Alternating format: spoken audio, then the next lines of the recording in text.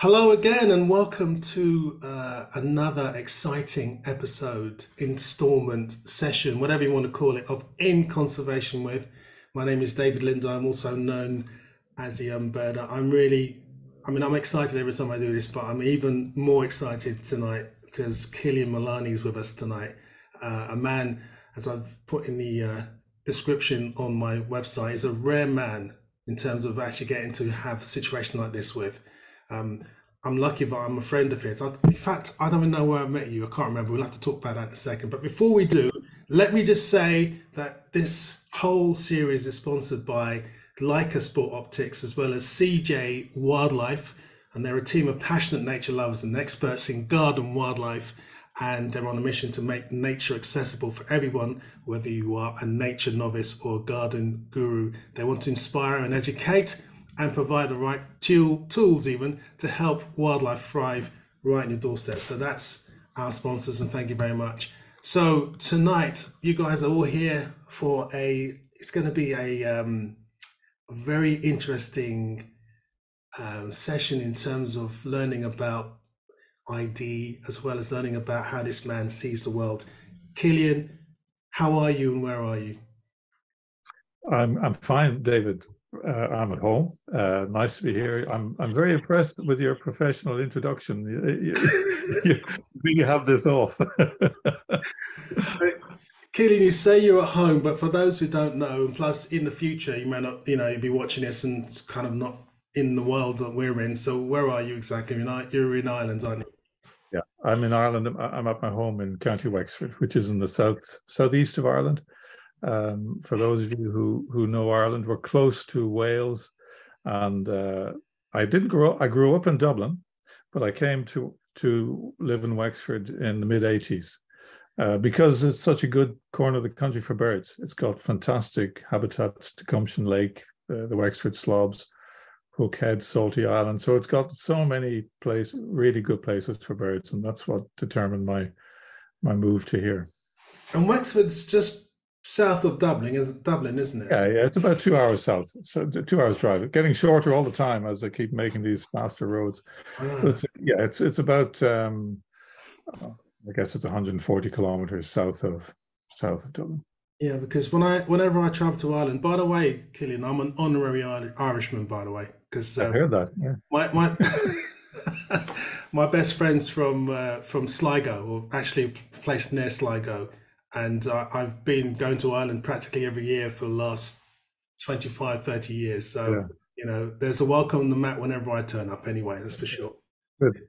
Yeah. For those who don't know about Killian, he's and you can shut off a bit here, Killian, because it might embarrass you, but you're considered Yeah. as one of the most accomplished bird artists of our time, and I'd actually agree with that definitely. Specializing in field guide illustrations and designs of plates. You've been involved in all aspects of the Collins Bird Guide, which we will be talking about tonight, of course, from the very start. And his ongoing ambition is to achieve comprehensive treatment of all species, and inspired by his exceptional field experience, both home and abroad. His renowned expertise in bird ID served him well during almost 3 decades. He was a member of the Irish Rare Birds Committee and is frequently consulted by myself, as well as rarities committees and individuals around the world to advise on identification issues. So this is going to be a real, hopefully, a partial ID workshop tonight. Obviously we've got 5 minutes basically, but we'll get in there. He's co-authored with Peter Grant. We'll talk about him. The influential new approach to bird identification has published many articles in well-respected magazines such as British Birds, Birding World, Dutch Birding, and his contributions feature strongly in most of the Sound Approach titles. And you live, as you say, in Ireland with your wife and 3 daughters. So that's who you are. Just to refresh my memory, how did we meet? Because I know I'm quite cheeky, and I would imagine I would have just walked straight up to you and said hello and sort of ingratiate myself upon you. But do you remember when we first met?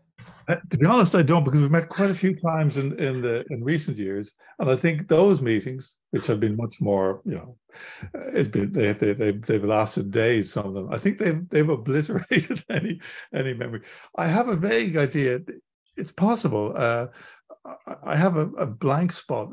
Some people visited me at home sometime, and I know Renee Pop was there, and I don't remember it. I don't know why, but that was sometime in the 90s, I think, a long time. They were on some kind of fam trip to Ireland, but it could have been then. But well, we certainly met in Spain a few years ago. Or was it Portugal or Spain?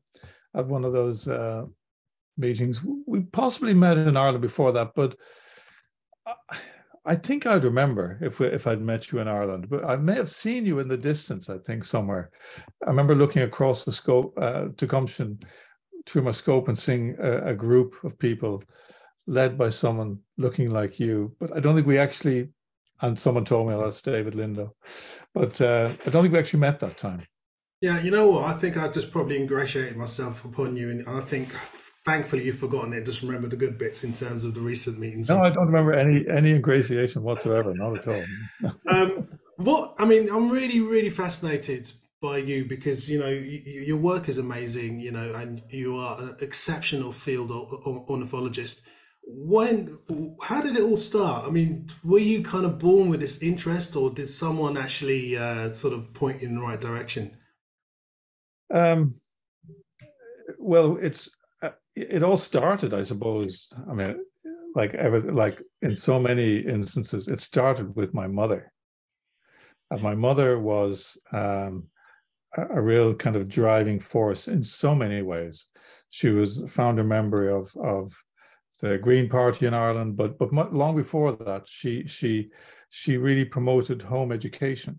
What's it called? Yeah, homeschooling. Long before it was popular.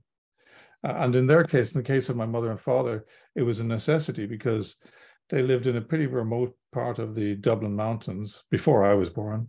And there was no school nearby, there was no bus nearby, and they had to educate their children. And my father was very keen on books, and he discovered a book written by Maria Montessori describing what we all know now as the Montessori method of teaching.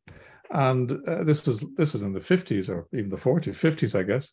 And they decided to give that a try.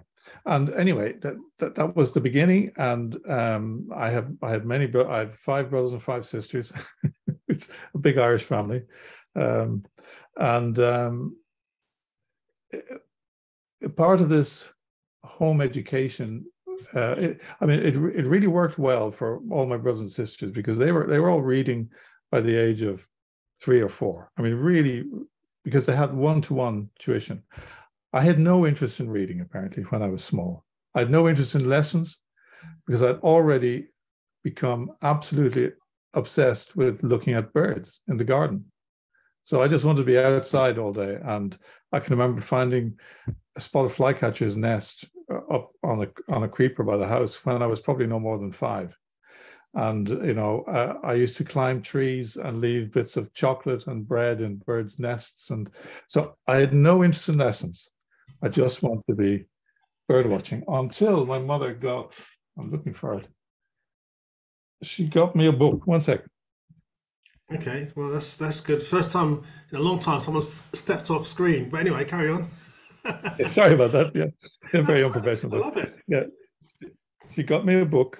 Now this is a reprint of the book. I mean, when I got it, it was just a thin little book, but a book with illustrations by a Dutch artist called Rijn Stuurman, and these were really beautiful paintings. I mean, I can when I look at them now, I can still remember the impression that these paintings made on me as a young child, because they're so simple.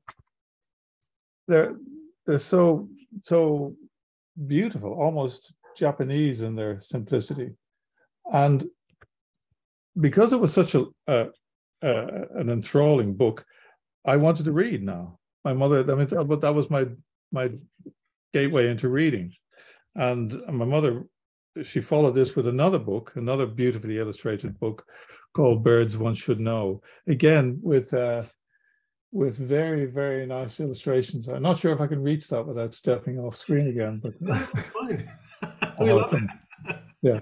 But these illustrations, the other thing that my mother was really keen on was drawing and painting.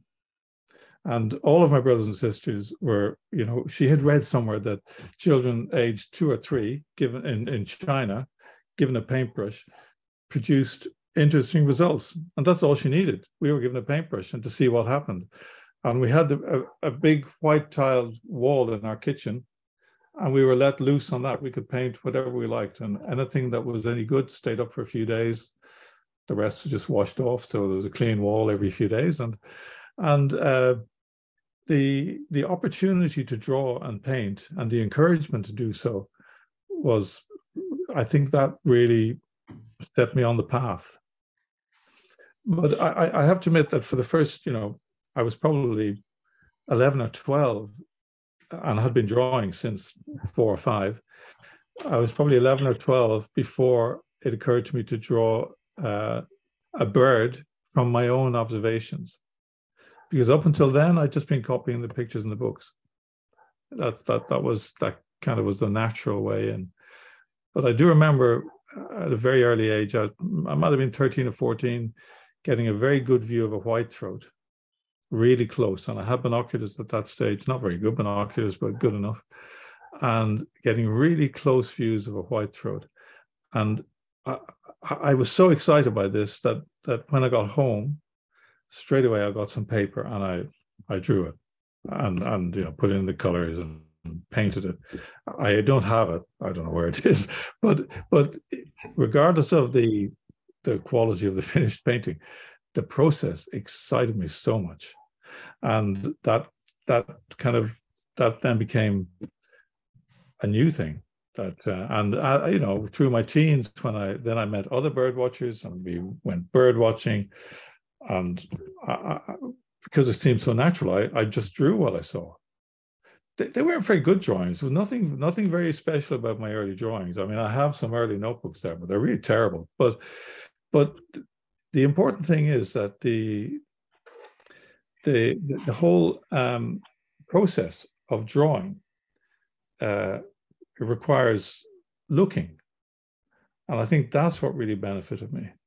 That the more I did it, the more I trained myself to look at birds and to look at, you know, how they were made, you know, where what feathers form the wing bars. If you had to draw them, you kind of had to figure that out. And there was nothing better than just looking at more. And then when telescopes came along, you know, I got my first good telescope when I was 16 or so. And that was just revolutionary, because then you could look at birds that were really far away, and they were completely relaxed. They weren't scared. They were just walking around or doing what they do. And if you had a telescope and a tripod, you had 2 free hands, so you could. I learned to draw directly from what I was seeing, and that was hugely beneficial. Hugely beneficial in just getting to know the birds that I saw every day. Yeah, I've been so fortunate in my life to have met some of the world's greatest artists, and also other artists that haven't been they're not on the world stage, but are still bloody good.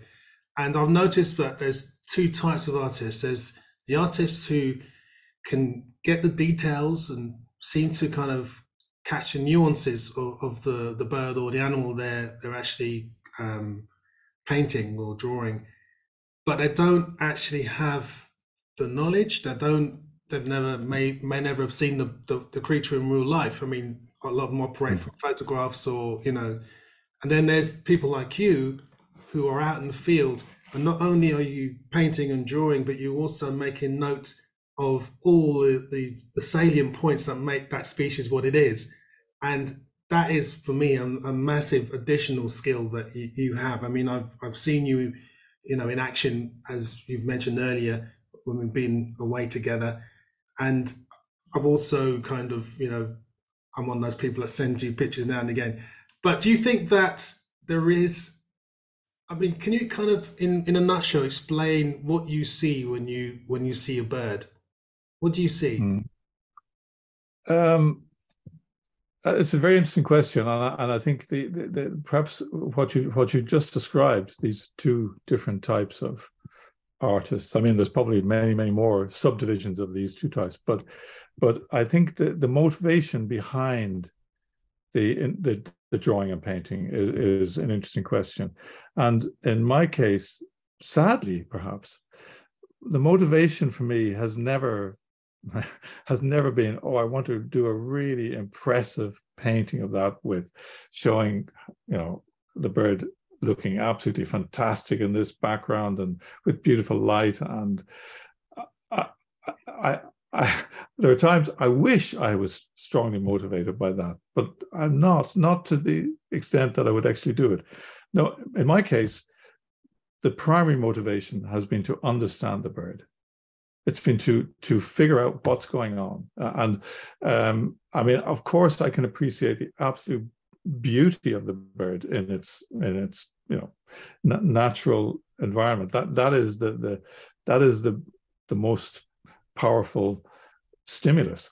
But I don't know whether it's a kind of academic streak in me, but I quite quickly want to know not just what it is, but what age is it, and why is it that age, and what's going on, and what and how can I be sure if it's something a bit subtle or a bit tricky? How can I be sure it's that and not something else? And so I suppose if I get the opportunity, I kind of interrogate the bird. I'm trying to see as much as I can. I'm trying to understand as much as I can, and sketching it is a very good way of recording the impressions you're getting, even in a situation where you might not be sure. It might be something that's very distant, and you're trying to figure out where is that white spot? Where is it here? And you put it down, and when you put it down, you can then see that's not right. There's something wrong there. And you look back again, oh, it's a little bit further forward or a bit further back, or it's bigger or smaller. But the having a means of recording what you are seeing, or what your brain is seeing, while the bird is still there, and you can check and correct or confirm. So I suppose what I'm trying to say in a very roundabout way is that I'm really interested in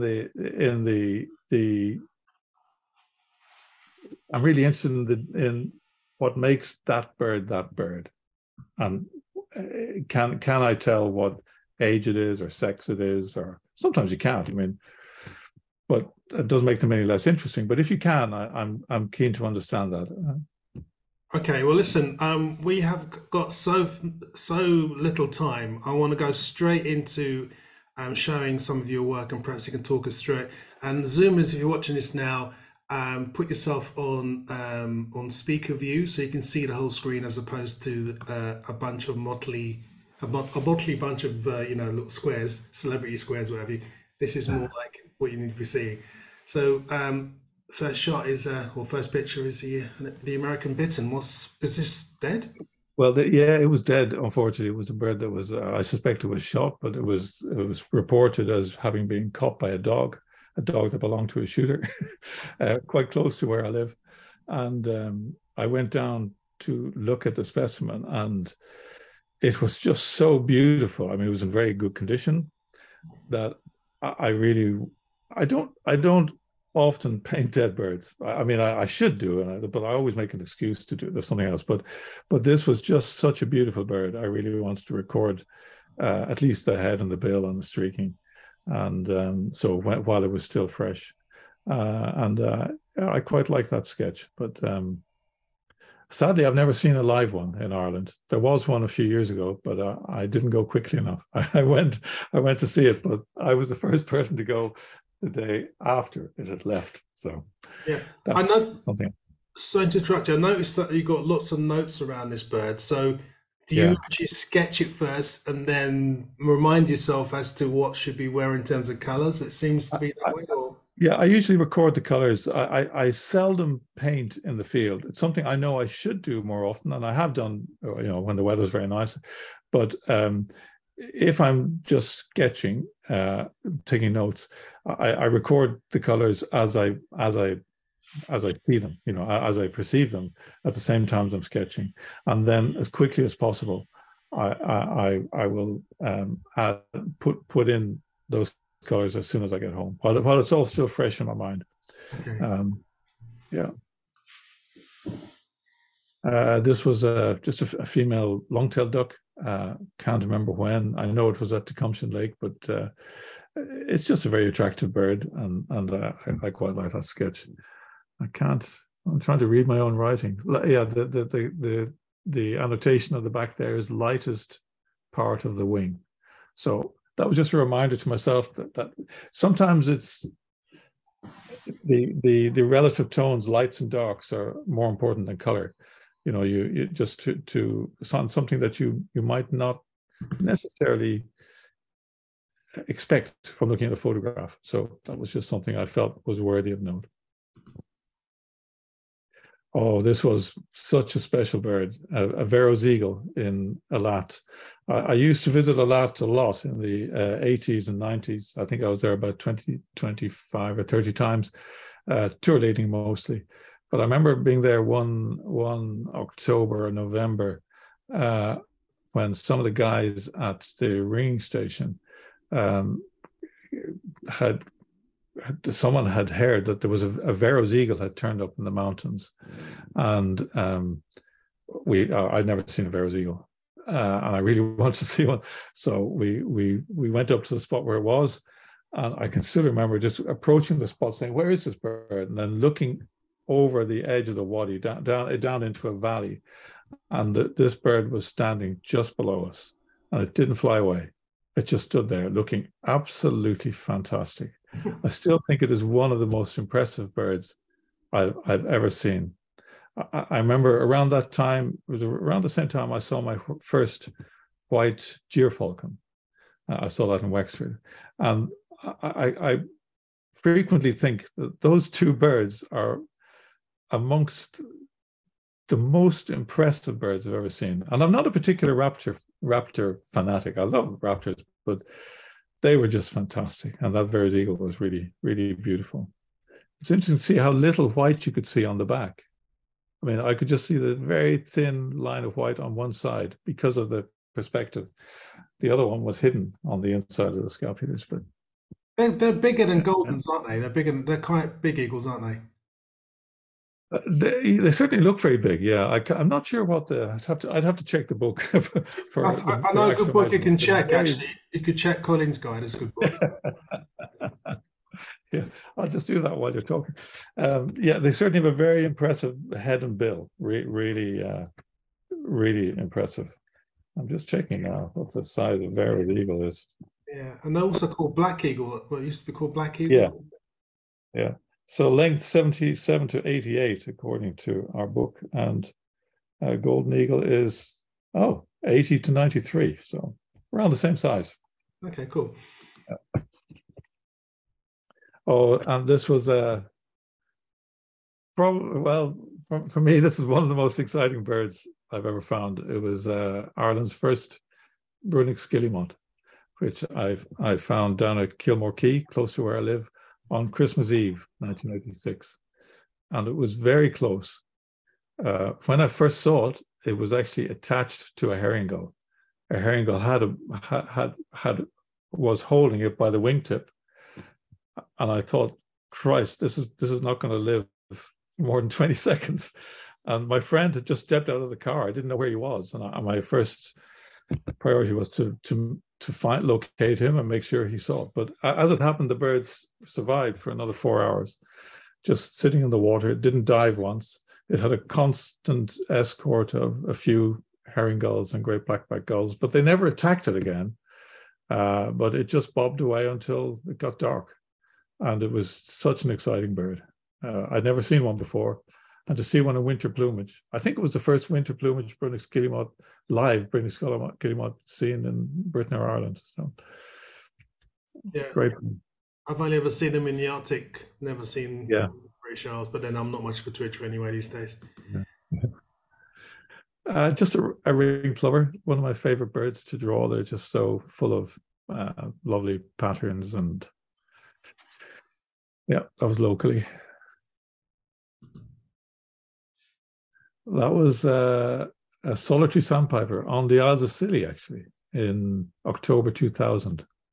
It's funny, we had a sound approach meeting, and we decided, because I don't know whose idea it was, but rather than have it at someone's house, maybe Mark's house in Dorset, he decided, let's go to the Scillies and meet there.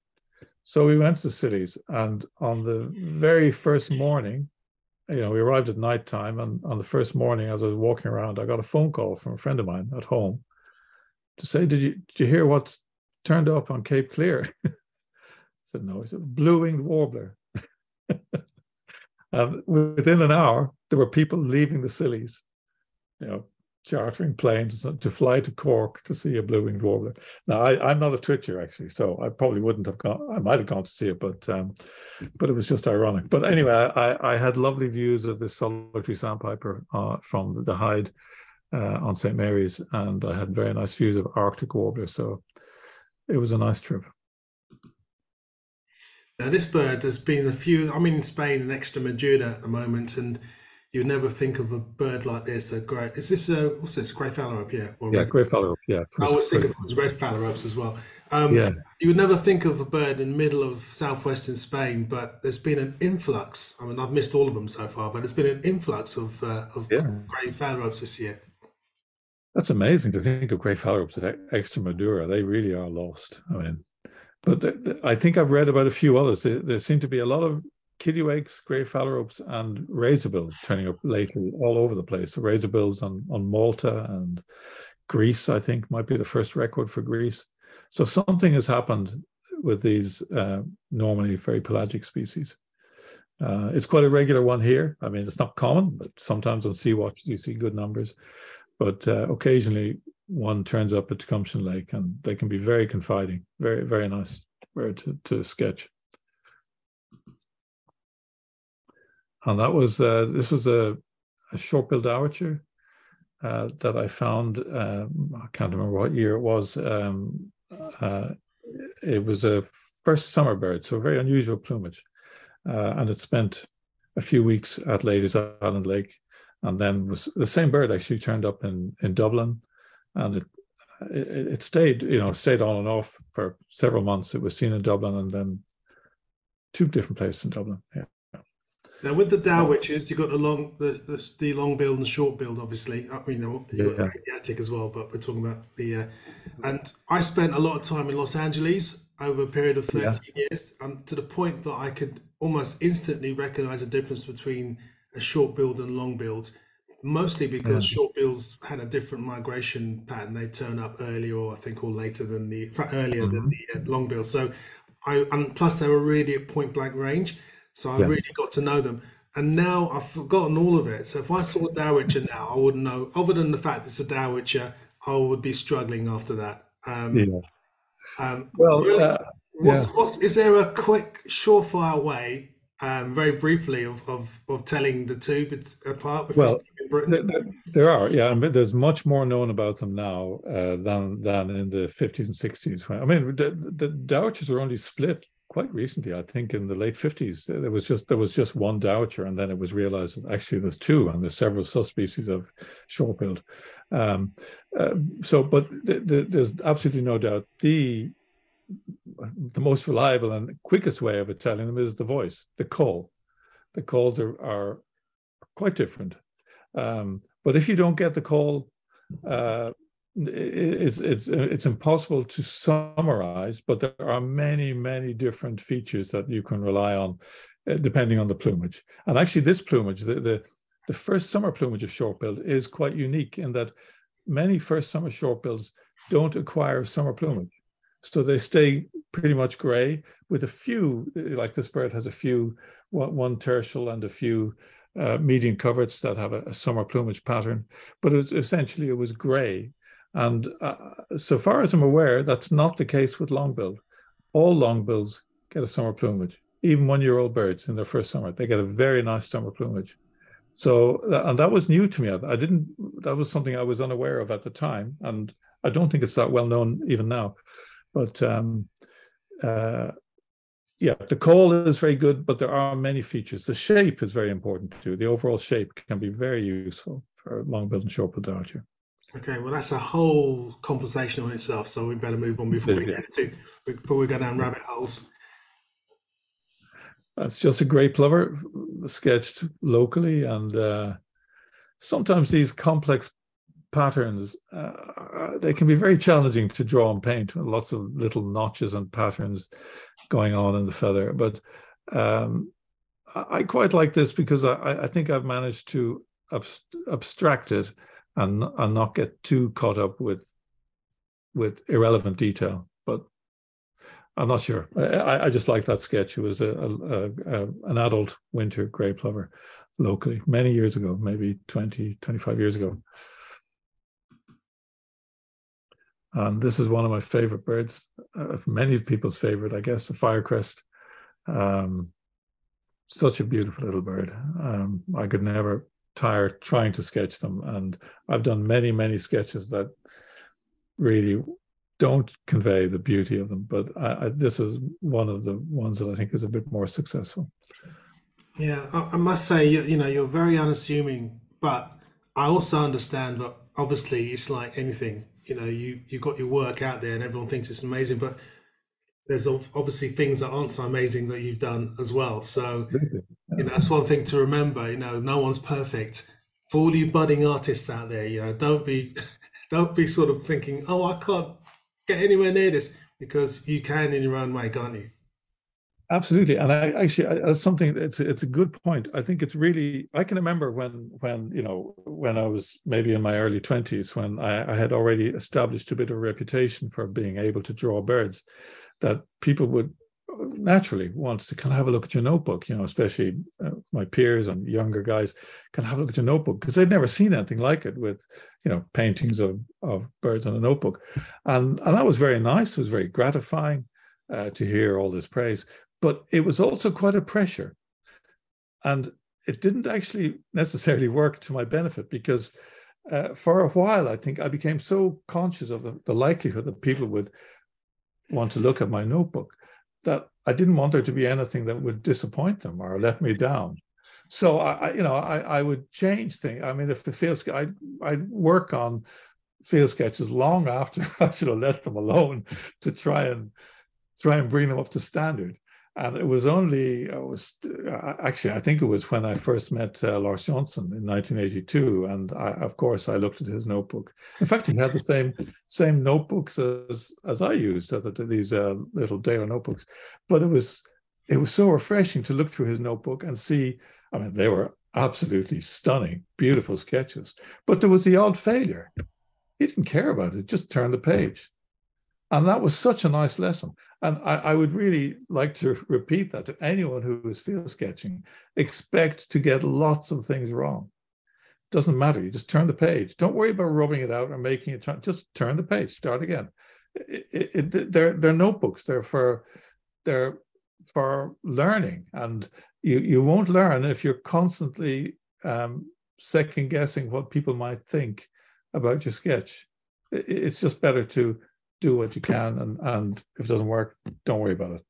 Exactly. Now, you've done a lot of work for field guides and other books. This is for the Sound Approaches. The Sound Approach, a book I did with Magnus Robb, who is a very, very brilliant colleague. I don't know if can you see me, or you probably can. Yeah. But this is the book Petrol's Night and Day. It was a real pleasure to work on this book, especially because it involved traveling to the Cape Verde Islands and the Azores to see all these crazy seabirds that I hadn't seen before, and that was a lovely experience. So it's a very, very nice book, beautiful text by Magnus, lots of very interesting recordings, and you should get it. I've actually got a copy, but good. One of the things I love about this plate is it's a little tiny thing, but the the Stormies, the view of the Stormies, and there's one where you've shown it seems like motion, the birds flapping, and that to me really captures the the nuance of the bird really beautifully. You can almost imagine Yeah, watching this whole flock fly past. Fantastic. yeah, yeah, yeah. They're great birds. And this was one of the birds I really, I had wanted to see this for so long. And then when I went to Madeira and we sailed down to the Savagem Islands, and to have several of them floating around the boat, point blank range, it just doesn't get any better than that. Such a fantastic bird. Yeah, I've yet to see one. I must follow in your footsteps. Beautiful illustrations. Yeah. Anyway, part of the reason why we're all talking today is the fact that the Bible, the third edition of the Bible, is coming out. Now, this book, if I was 15 and this book had come out, it would be in the book I would have taken to bed with me every night and had under my pillow, which is what I used to do as a kid with my previous guide that I stole from the library, partially because I didn't want anyone to find it. But anyway, this is absolutely stunning. And let me stop share for a second because I know you got a copy. Because this actually, I mean, in the future, guys, obviously you're going to be seeing this book all over the place, and you'll probably be on the 15th Edition. of it. But Well, but basically, it's something that is really it's just a book that everyone has to have, and I think also as a field guide, the rest of the world's tagging behind because I don't think there's no better field guide.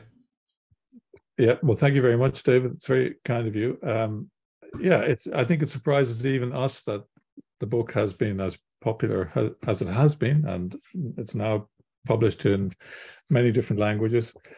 So yes, the new edition has I think about 50 plates that are either completely new or largely revised. Most of them, I have to say, have been painted by my colleague Dan Zetterstrom. He's done really lovely work with new flycatchers. I mean, that's pretty much the same. He's done a lot of new tits and includes Caspian tit and repainted things like willow and marsh and Siberian.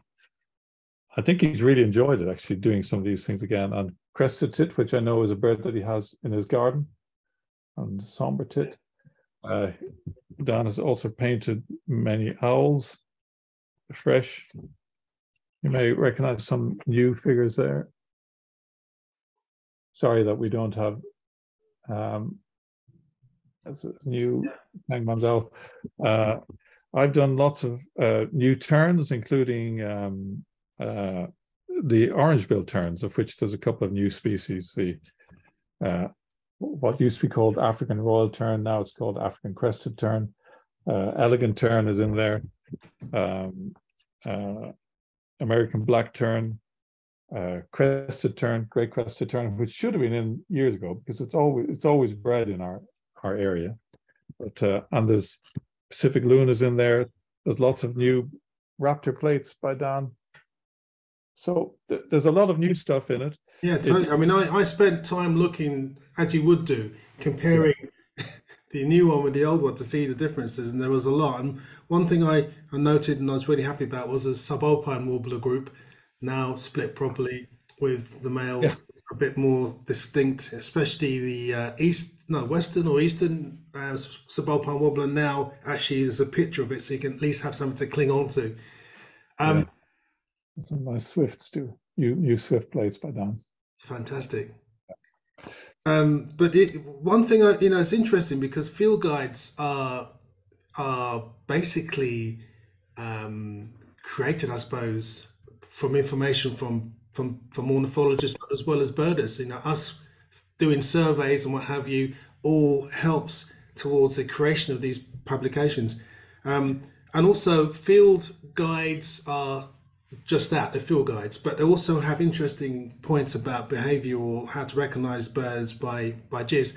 But one thing I've never seen in a field guide. Only one field guide's ever noted this, as far as I was concerned, and that's the ring ouzel and the blackbird. Whenever I see in London, if I see a dark thrush flying into a tree and I see it raise its tail slowly, I know it's a blackbird. And if it doesn't, I'm thinking, that's not a blackbird, it's a ring ouzel. And that's something that I've noted, but I can't see that anywhere. I've not read that anywhere. That's interesting. You're probably right. I mean, you see more ring ouzels than I do in Spain, certainly. I must admit, that's something I'm going to look for next time I encounter a ring ouzel. I can't believe I've actually told Killian something he doesn't know. Well, I'm going to be trying to find a ring ouzel that moves its tail, but you may be right. Let's talk about the Collins Guide. I mean, it was born a long time ago, and I know that there was a lot of work, and it went on for years before the first edition came on board. And also, I know that one of the originators was also Peter Grant, who was he actually mentored me a little bit when I was 18. But can you quickly just tell us how the Collins Guide came to be? Yeah, well, it came to be it came to be, I think, as a result of some of these early identification meetings. I first met Peter Grant in 1981 in Alat. It was the first ever international identification meeting. It was just a small bunch of people from America, from Europe, whatever, got together. And we had another meeting the following year at Falsterbo in August 1982. I drove with Peter from his home in Kent up to Falsterbo in one day. I don't think I've been in that many countries in a day as that day. I think we went through 7 countries. And there we met Lars Johnson, Per Ahlström, Lars Svensson, all the Scandinavians, Sten Christensen, Lasse Leine. And we had a very, very nice week talking about bird identification.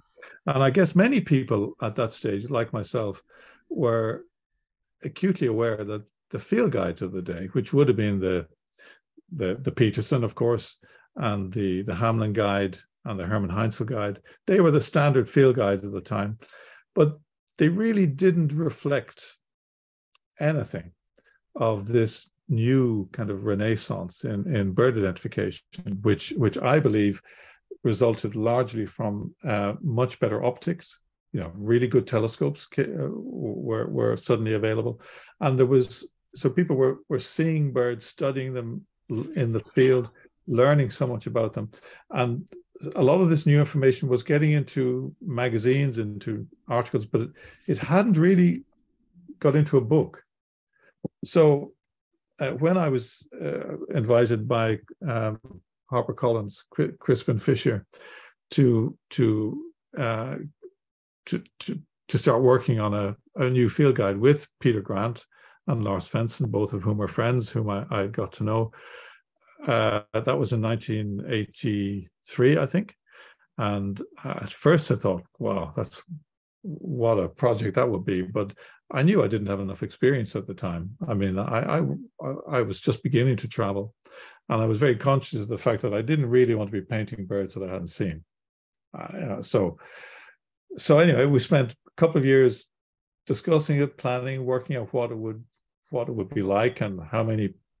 And of course, I had no idea how long this was going to take, but the publishers seemed to think it was going to take 4 or 5 years, with one artist and 2 authors. It didn't seem like enough time to me, but I'd never done a field guide before, so I really wasn't sure. But once we had worked out how many plates we would have and how many species per plate and the rough kind of breakdown, I started working on plates, and my colleagues started working on texts, and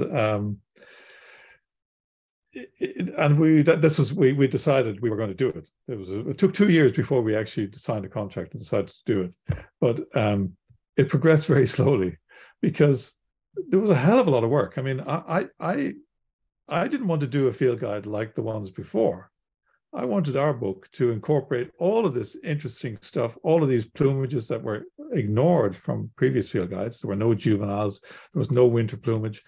I mean, the Peterson Guide had two plates in black and white of all the gulls, all European gulls, just 2 plates showing, I mean, and it was amazing what he achieved in 2 black and white plates, but there was no sub-adults, there was no standing birds, they're all in flight. It was absolutely essential that this new guide be ambitious in what it's trying to achieve. And that's where I kind of got into trouble, because I was designing these plates with all the stuff that I felt needed to be in there, and it was taking a hell of a long time. And to make a long story short, after about 3.5 or 4 years of our 5 years, we were nowhere near finished. I think I'd only painted about 30 plates and designed another 60 or so. And my text writing colleagues weren't much better. I mean, they'd done less than half the text. So I got a phone call from, the commissioning editor, Crispin Fisher, sadly died. And I got a phone call from his replacement asking, would I be finished the book in 18 months? I wasn't sure I'd be finished in 18 years at that stage, because it was taking so long. But anyway, Collins decided that they weren't going to pursue the book, because it was just they didn't have any faith it was ever going to be finished, and I don't blame them, to be honest. But Lars and I then approached the Swedish publishers, Bonniers, a very small publisher, a big publisher in Sweden, but very much smaller than Collins at the time. And miraculously, we persuaded them to fund it. But one of the first things that I felt we needed another artist, because it's just too much. It's too big a task. It would take years and years and years. So, and I had already met Dan Zetterström. We'd met in Israel, and I could see he was a fantastic artist, and he had a very similar interest. He was very interested in identification, as I was, and he agreed to come on board. And that's, then it took us another 8 years or so of painting plates, but amazingly, it was finished, and it's done very well. Well, that's great. Let's quickly go back to your to the PowerPoint, because I want to talk about some of the plates in the new book. Now, you made an interesting discovery regarding Saunders turns and little turns, didn't you? Yes, yeah. I'll try and be brief with this, but when it was actually exactly 2 years ago, I started working on. We'd already agreed that Saunders tern, which is a Middle Eastern counterpart of little tern, and Saunders tern had started to breed in Suez, so it's within our region, and that meant that it needed full treatment in the book. Now, up until then, there was very little, no progress had been made in identifying Saunders tern in any plumage other than adult summer breeding plumage. That was the only plumage that was identifiable. All the others, winter plumage, juvenile plumage, were considered to be inseparable in the field. So I didn't think that plate was going to take very long, because it was just going to be an adult summer Saunders tern showing the distinctive head pattern, and you could forget the rest. But as I started to look into it, I started to research it, and I use eBird, especially the photographic archives in eBird, which are just an amazing resource.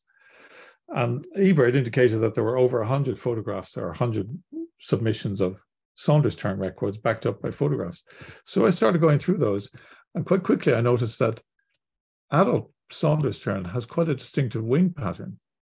That it has whitish secondaries, almost like a Sabine skull. And I'd never seen any reference to this in print. And it was really striking in some of the photographs that I saw. And that was an interesting start. But then when I started to look at the juveniles that were in the same photographs as the adults, and I knew they were juvenile Saunders tern, they too had really white secondaries. And I know little tern pretty well, because it's a breeding species, and I know that they don't have white secondaries. They can appear to have pale secondaries. They don't have white secondaries like this. So I thought, this is really interesting, because if I checked the terns book, it said that actually the terns book said that Saunders tern was identical to little tern, but had a stronger secondary bar, which is completely the opposite to what I was seeing. And but I had seen Saunders terns, or so I thought, in Oman in winter. And I looked at my notes and my photographs of those. I couldn't understand why they didn't seem to have the white secondaries. And if juveniles have white secondaries, they must still have white secondaries in winter, because they don't molt the secondaries. And it took me a while of trying to figure out what the hell was going on before the penny dropped. The birds that we had all been looking at in Oman over the last 20 or 30 years, Oman, UAE, anywhere else in the Middle East, convinced that they were Saunders terns, are all little terns. There are no Saunders terns there. So that was my theory. This is to show the difference between. It's really quite striking, this white secondaries. So, and I thought, wow, that would be pretty amazing. So I thought, well, what part of the world should I expect to see Saunders terns in winter, but not little?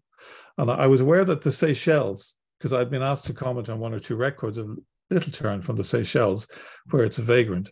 I was aware that the Seychelles should have Saunders terns and not little.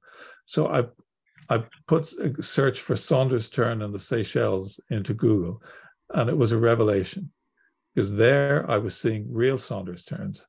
And quite quickly I realized that not only are Saunders terns absolutely identifiable in juvenile plumage and in winter plumage, but they're actually more distinctive in juvenile plumage and winter plumage than they are in summer. And the reason this had never been figured out was because we've all been under the illusion that the birds in Oman and UAE are Saunders terns, and maybe the odd little with them, whereas in fact they're all little terns. So that was a really, really exciting thing to discover. It was probably the most exciting research I've ever done for the book, to find something that really works. The only downside is that I now realize I've never seen Saunders terns.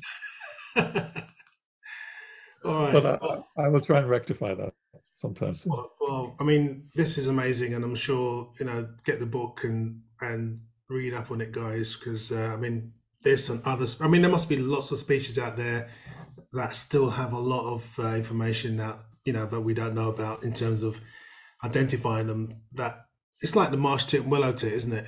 They were thought to be totally indistinguishable, but now there's field marks you can use to actually to suss them out.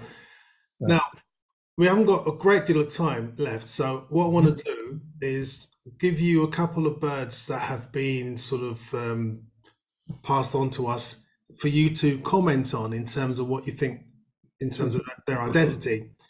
And the first of which is something that I want to submit, and that is a golden plover spur that I saw in the Algarve back in October, maybe 6 years ago. And I was astounded by how thin it looked and long-legged, and it didn't run away. It was really close to me, unlike usual, golden plovers. But it didn't. It just didn't seem right for golden plover to me. And I remember at the time putting it out to people, not you, but other people, and they were telling me, oh, some people said it was an American golden plover. Other people were saying, oh, it's a northern race of a golden plover. And I thought, really? I thought golden plovers were monotypic. But what's your thought on this? Well, fortunately, you showed me this a couple of days ago when we looked, so I'm not going to pretend, because I think I've sent you a slide. Straight away, straight away. If you go back to your slide, yeah, that's a good point. How do I get back? Yeah. The thing that I mean, you're absolutely right that, especially in the previous shot, it does look very long-legged, and that is a feature of both American and Pacific compared to your Eurasian golden plover. But it's not. That doesn't mean that your European golden plover, Eurasian golden plover can't look long-legged. And I think when in heat and when the feathers are pressed against the belly and when it's a bit maybe anxious, the legs can be quite long. So that's misleading. The long-legged look is misleading. But the key here is You're quite right, incidentally, that the golden plover is monotypic, but there are two races, but it would be impossible to assign a bird. They're not races, sorry, there's a northern type and a southern type, but they wouldn't be distinguishable in this plumage. You can only tell some are adults, males, really, and it's irrelevant in this situation. But looking at the scapular pattern in this bird, it has those quite long, deep, tooth-like pale notches with maybe 4, even 5 notches on each feather, on each big scapular feather. And that immediately indicates European golden plover. Because if you go to the next slide, the one I sent you today, you can see straight away, even with half closed eyes, the overall pattern on the American golden plover, the top bird, the gauge of the pattern is quite different. It's got big spots, big pale spots on a dark background, whereas the golden plover below, which was another bird in Spain that someone sent to me 15 years ago, thinking it was one of the interesting lesser golden plovers, has a finer pattern with these deep tooth notches. And just you may see, at the time that I commented on the Spanish bird below, I did a little illustration of the feather difference. And you can see that in the top left corner of that lower photograph, there's a feather that that's my representation of an American golden plover feather.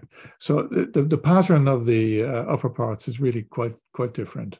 And I can say with absolute certainty that your Algarve bird, was it the Algarve you said it was? Yeah, Algarve, yeah. Yeah, it's a European. You know how disappointing that is for me. But anyway, it's good to learn. It's good to learn. Now, I've got a couple of other shots here. Yeah. This is a sample of a spur, which was taken, I think, in India. Is it greater or lesser? I would say that's a lesser, but that's a tricky one. I'd like to see more photos, but straight away I don't see the length of bill that I associate with greater. But and it's a first winter bird. It does have quite green legs, which is more of a greater feature, but its leg color is really not reliable. It's quite often the case that lesser sandplovers have a bill that is not it's big. It's compared to a Kentish plover, for example, but it's not long. It's not really long, and my impression of that bird is that it looks more like a lesser. But I would prefer to see more photographs and be able to. I can't look at them close and come in and interrogate them in the way that I would like to. Yeah. And sandplovers can be very, very tricky especially because you have different. Well, actually, there are different species of lesser sandplover now. They've been split, and they don't all have the same bill size and shape. Yeah. Okay.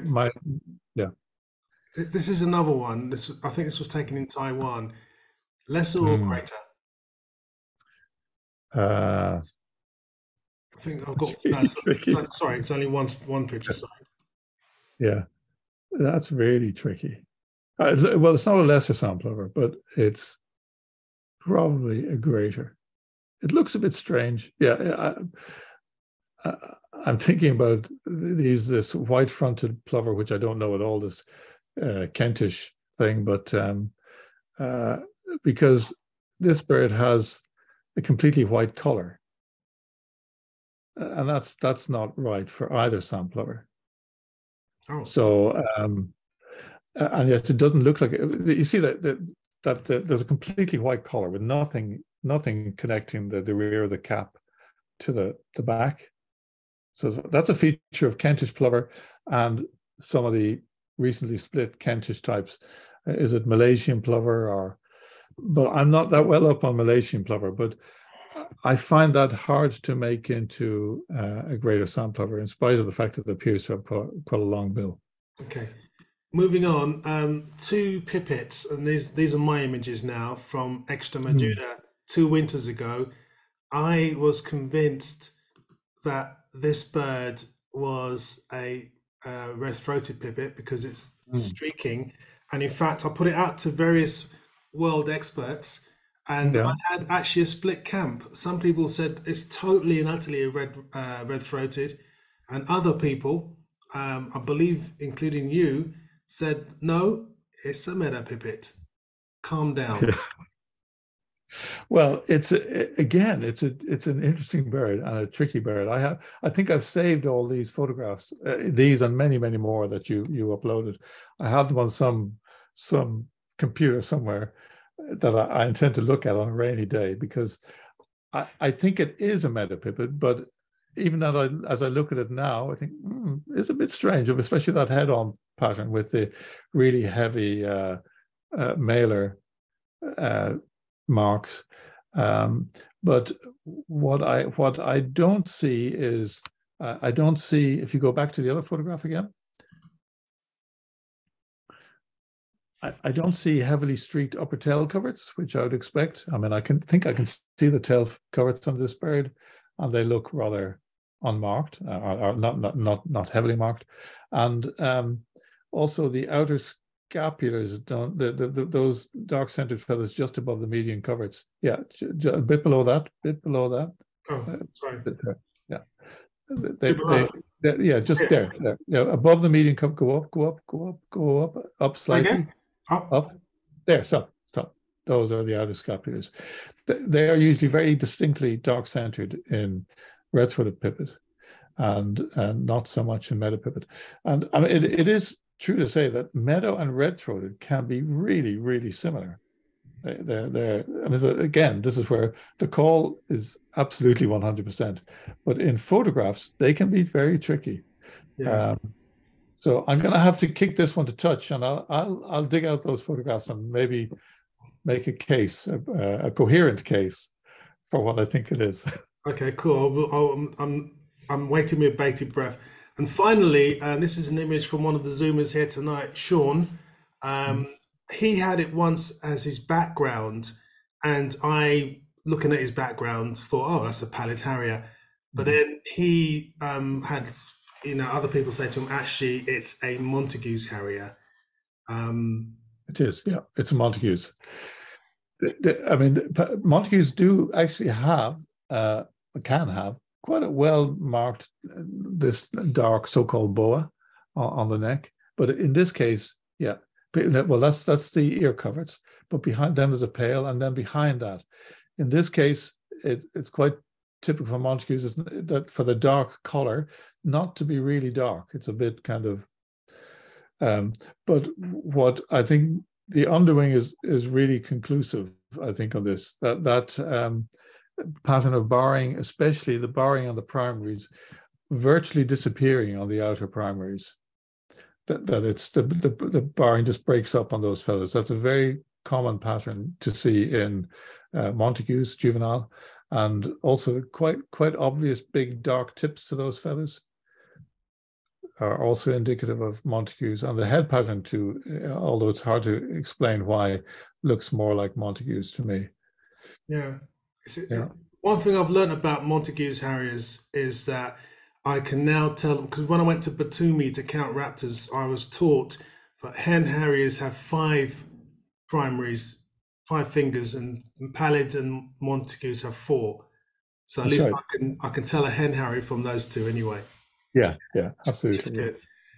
All right, we've actually overshot our time. I don't want to keep people who might be having their dinner or something now, but I want to quickly. I mean, I listen. I could talk to you, Killian. I'm sure the Zoomers here can listen all night tonight. Um, but I need to ask you two quick questions um, before we do our Q&A. Yeah. If you could be anywhere on this planet right now, where would you be? Right now, I'd really like to be in Oman. Oh yeah, I'd love to go It's there. a fantastic place. This is the right time of the year. Well, late October, November, probably into December. Just such a great place to birdwatch, especially in the south in Salalah. Very easy going, wonderful climate, great birds, lovely people, great food. It's just very nice. Yeah. and lots of surprises. Every trip to Oman is a bit different because it's very good for vagrants, and they can come from any direction. They come from the east, they come from Africa, they can come from the north, they can come from anywhere. And it really does get a lot of vagrants. Yeah, I'd love to go. I mean, it's on my bucket list actually. I've just formed one, and that's on the list definitely. And I know you've mentioned that you have a couple of birds you love, but is there one particular species that you kind of say, yeah, that's it for me? Have you a favorite? No, there's just too many. I couldn't make the choice. I mean, when I'm sea watching, I love skuas. If I'm watching waders, I love calidris, stints, and so on. But I think one of the species that has absorbed me more than practically any other single species is dunlin. I'm absolutely, I'm fascinated by the geographical variation. Trying to work out ways of telling the three European subspecies, Arctica, Shinsi, and Alpina, in the field. I think it can be done, but you know, it's a really fascinating subject. Sometimes they look so obvious, and then an hour later you can't figure out what the hell is going on. So I really enjoy looking at dunlin. Fantastic. For those Zoomers who are new to this in terms of in conservation, with we have a load more people coming up over the ensuing weeks and months. On December the 5th, which is on Monday, we've got Professor Frank Rene, and he's got a book out about corncrakes, and we're going to discuss the secret life of the corncrake. On December the 12th, we've got Connor Jameson, and he's talking about the life of the naturalist W.H. Hudson.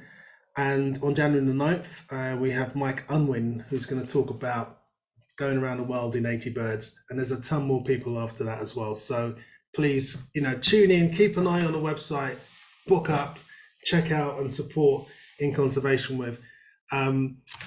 Killian, thank you so much. I know you've got a million things you could be doing right now, but it's really kind of you to spare your time and give us this amazing masterclass. I could listen all night and all day tomorrow, and I feel as if I need to rush out now with my binoculars and look at birds a bit more closely. So thanks so much for giving us this opportunity to learn from you. It's been a pleasure, David. Thank you very much.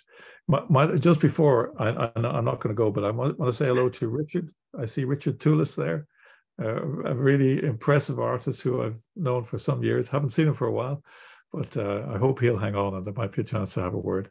Yeah, absolutely. Zoomers, thank you very much. Your support makes this happen, so thank you so much. And until we meet again, check out the upcoming conversations and become a member of the Urban Bird of World community so you can see what's coming next. But until then, keep looking up.